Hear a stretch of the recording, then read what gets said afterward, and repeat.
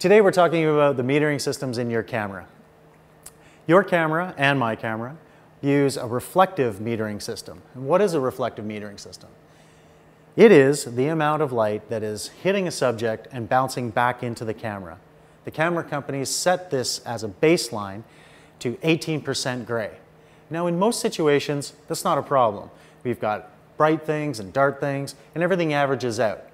But in certain situations, like something that's white on white or something that's black on black, you're going to run into a couple problems.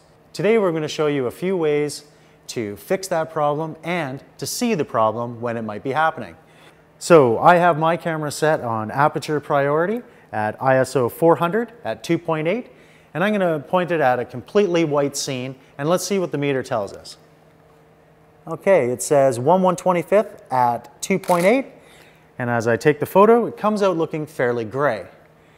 Now in the same light, if I point the camera at something black and it says to me 1/10 of a second at 2.8, and I shoot that photograph, and it also comes out looking fairly gray.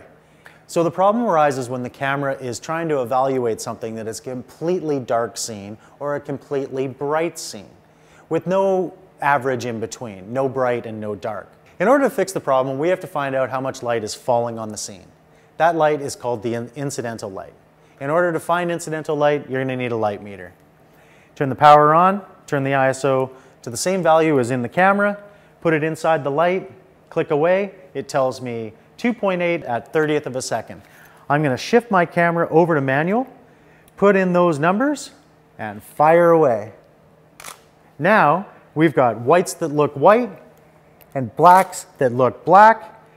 80% of the time, the meter in your camera is going to work out great. But certain situations, like a dark suit on a dark background, a white dog in a snowbank, or a bride's dress, can really cause some problems. Be alert, find out what the incidental light is, and this is going to help a lot. If you don't have a couple $100 for a light meter, in a future episode, I'm going to show you how to use a gray card properly.